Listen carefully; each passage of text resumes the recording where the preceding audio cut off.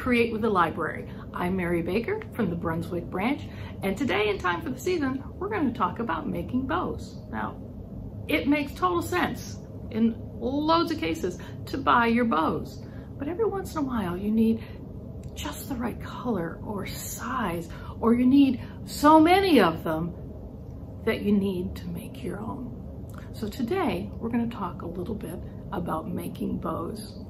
But first, before you do that, you need to talk about ribbon. There are loads of different types, and you need to have the right type of ribbon to make the type of bow you're interested in. There are a couple of different things to pay attention to when selecting your ribbon. The first is whether it's single or double-sided. If you look at this one, you can see you've got a lovely pattern on one side, but when you flip it over on the other side, it's gone. This is a single-sided ribbon. The other thing that this one has is this one's got wire. You can see that the ribbon will stay where I place it. It also remembers those crimps. You can see that there's a crimp right there that's now not going to go away.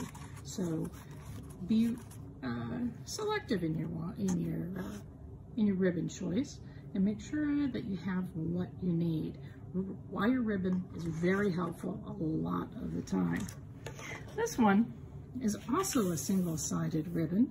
You can see you've got some pretty sparkle on one side, but you go on the other side and it's a totally different material. So this is one that I've used for one of our bows, and there's a special technique to use when you're using this to make sure that your bow looks the way you want it to look. Of course, there's always curling ribbon, and we are going to make a curly bow. And then finally, the difference between something like this one, which is a fabric ribbon. This is a lovely piece of ribbon, but it doesn't have any body to it.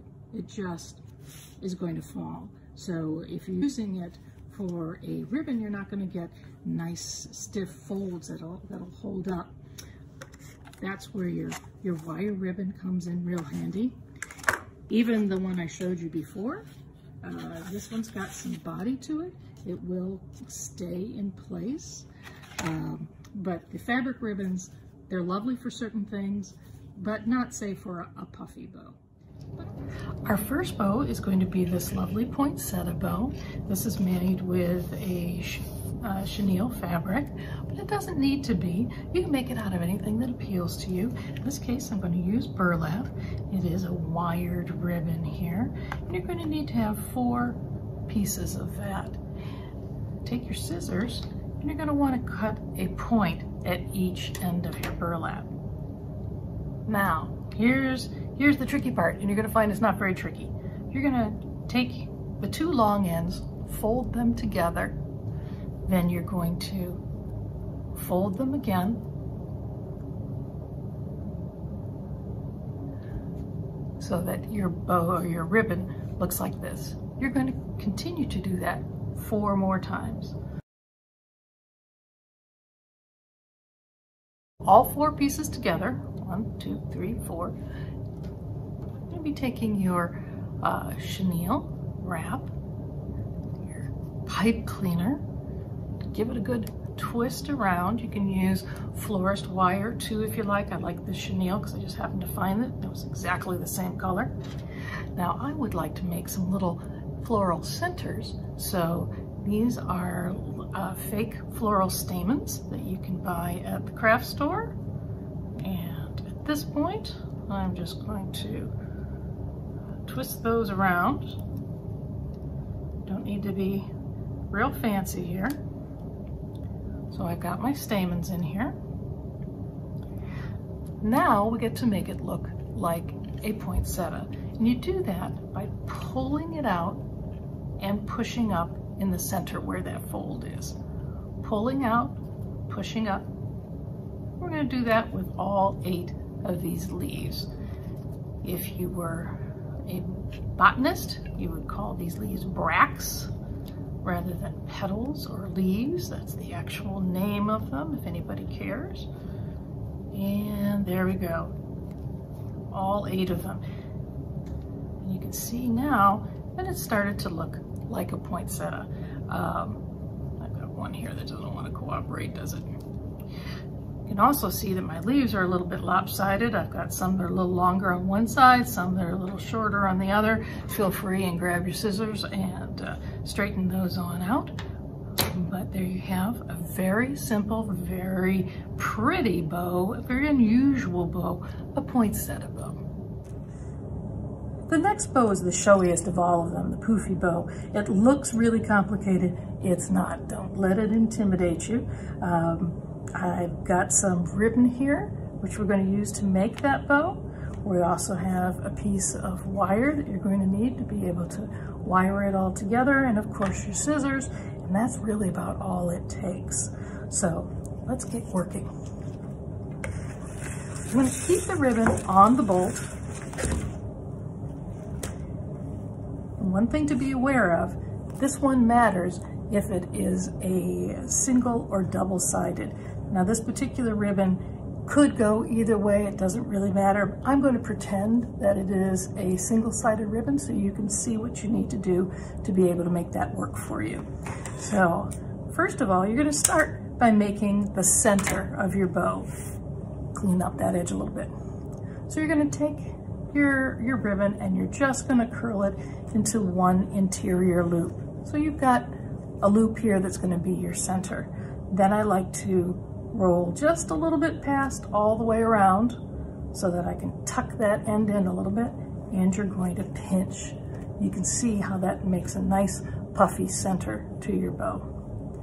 And then you're going to start making the loops of your bow by taking your material, your ribbon, and folding it over to whatever size you'd like. Some people like to use a cutting board so that they're always doing the same size. I don't really care too much about that. I just kind of look at what size I'd like.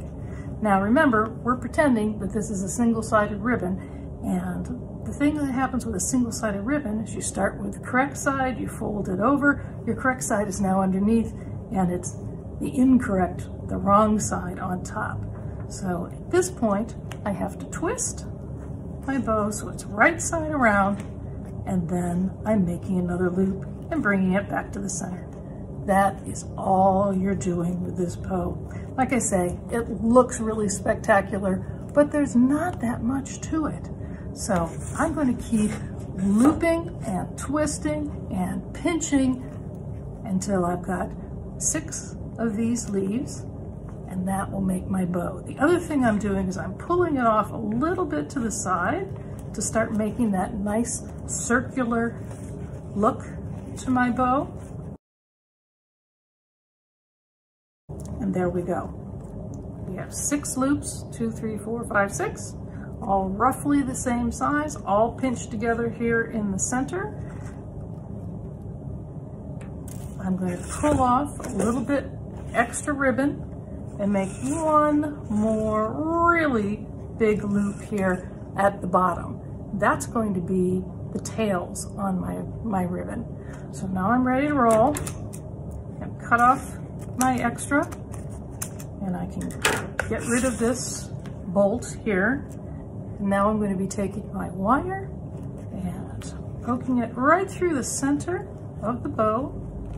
I'm going to pick up all of those little pinched loops, as well as this loop down in here, and twist them all together in the same wire. Flip that over so you can see it. Doesn't have to be fancy, does have to be tight. I do like to use a pair of needle nose pliers, and I forgot to bring those with me, but needle nose pliers helps it get that really tight. Now I'm going to take this, which are going to be my little tail ends, give that a cut,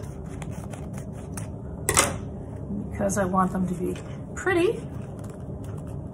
I'm going to fold them in half. I'm going to cut again, make a notch from the outside to the inside. That's what gives you your lovely little notched ends. And now let's make this bow pretty. And you do that by pulling your ribbon out and this is why you like to have wire ribbon. Wire ribbon is pretty forgiving of any mistakes. It'll allow you to pull your bow so that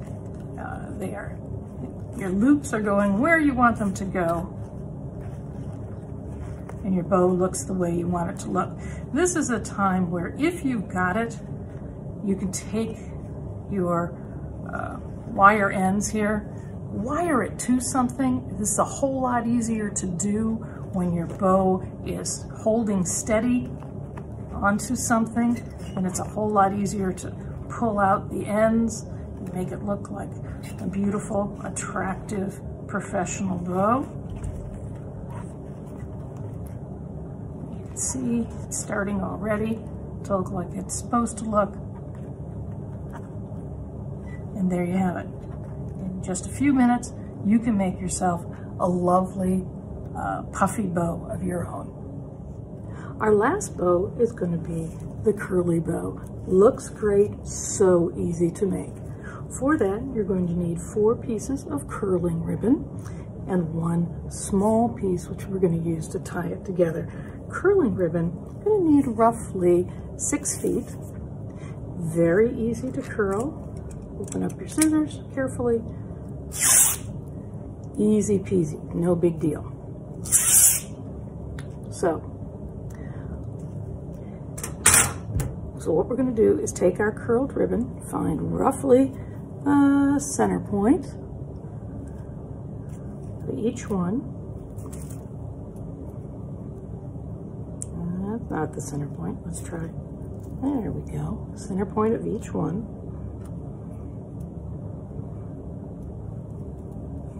You can see we have a lot of static today. So here we go. So now we have the center.